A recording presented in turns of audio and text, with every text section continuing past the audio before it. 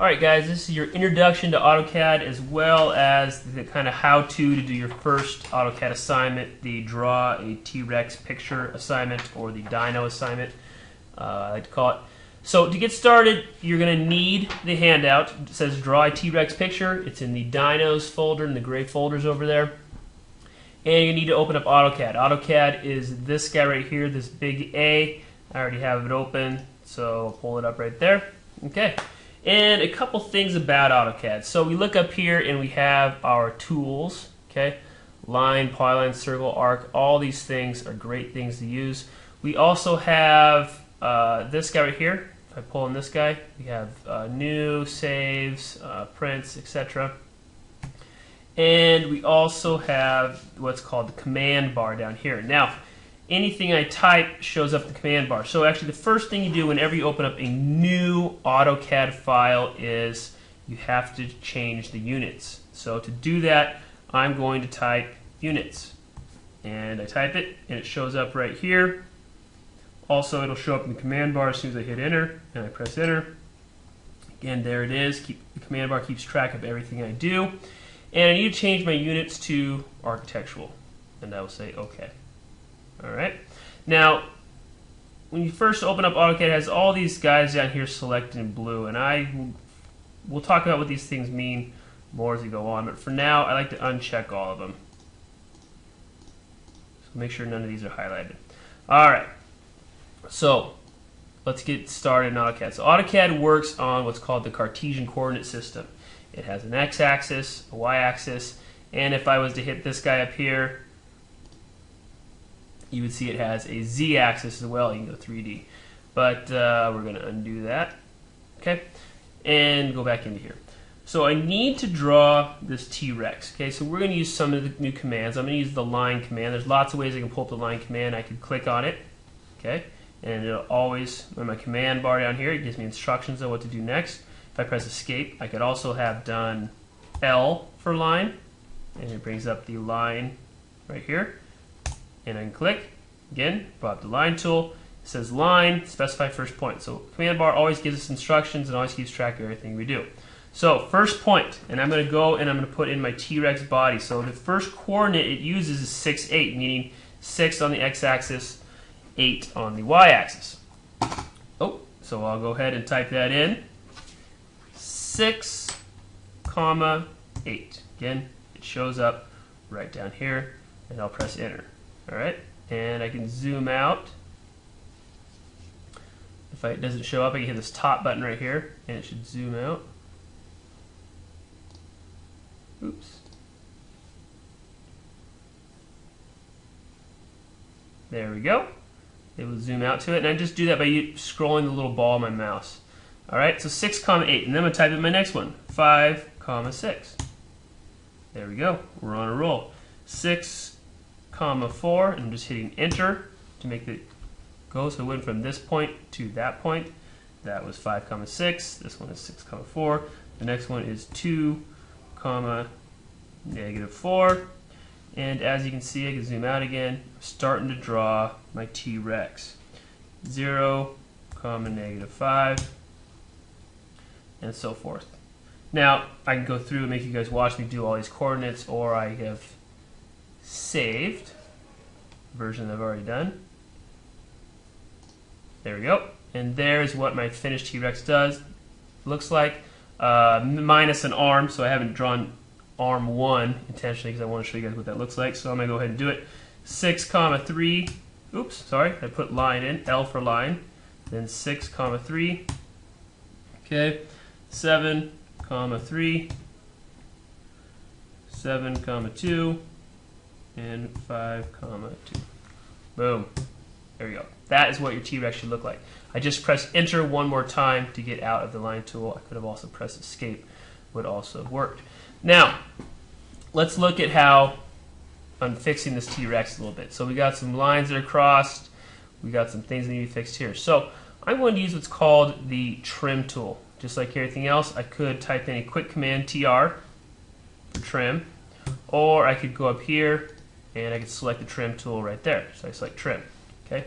Just like everything else, it always gives me instructions. Select cutting edges. Well, I want to cut out this, and this. So the cutting edge is actually, if I wanted to cut out this guy right here, the cutting edge is this line right here. It's like a knife slicing this part off. So let's see what happens. Click on it, and I press enter. Space bar, by the way, is the same as enter. And now it says select object to trim. Okay, see what happens. Boom, easy. Now an easier way to do that would have been to select more of the dinosaur. So there's a couple things in AutoCAD we should know here.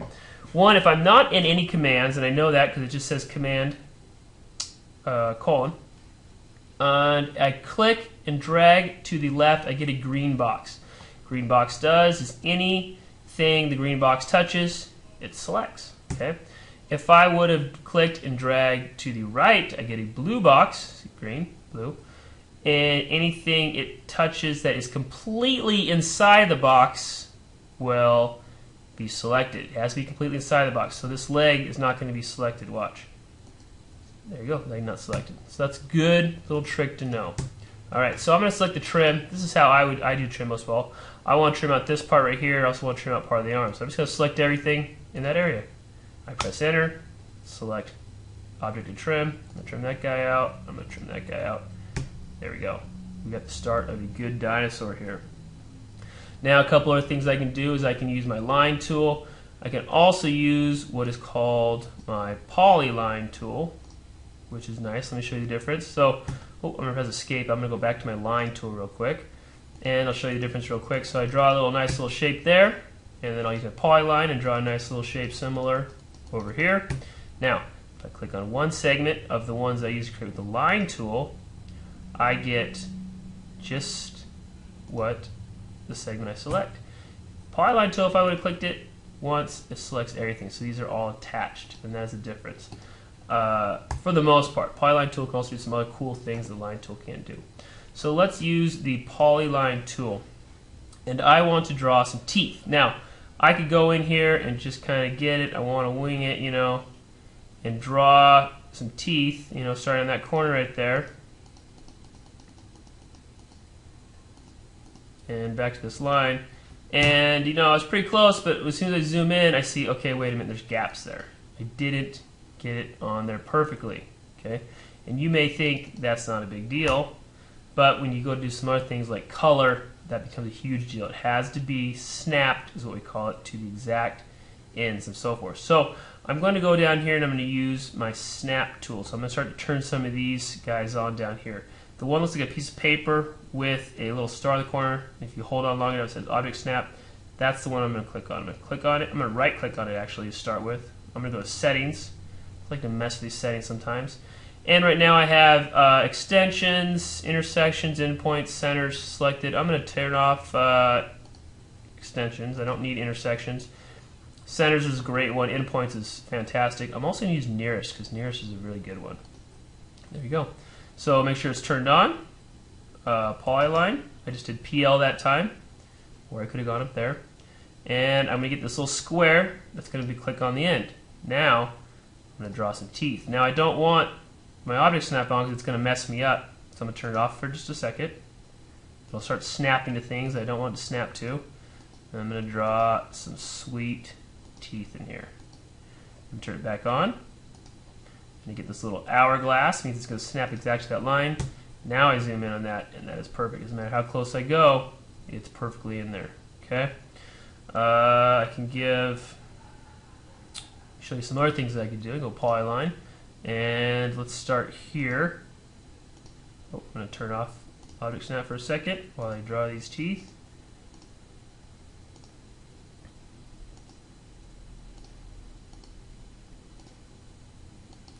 And this time I'm going to give a sweet snaggle tooth to it. So I'm going to use, again, command line always tells me what to do next. It says specify next point, or in this case, it gives me options. Okay, I'm going to use the A for arc option. So if I just, whatever's capitalized here, if I push that, that is what will go. So I'm going to go A for arc. Now I don't really want an arc that looks like that. So I'm going to go look here. What other options do I got? Okay, second. This is going to give me a second point. And I choose a line on where I want that arc to follow through. Okay, and I click, and now I can give a cool snaggle tooth. Again, I don't want that I want my tooth to come back down like this. So I'm going to go S again. Oh, turn on my object snap, and I'm going to finish it perfectly right there. Okay, I can give my guy an eyeball. There we go. Last thing I'm going to show you guys before I stop is how to move this guy, because when you guys do your next dinosaur, it's going to be right here. There's going to be overlaps, so you need to move him out of the way. So I'm going to select my whole dinosaur. I'm going to select the Move tool. M also would have done it. I'm going to move my dinosaur over here. Alright guys, that should be it. Enjoy.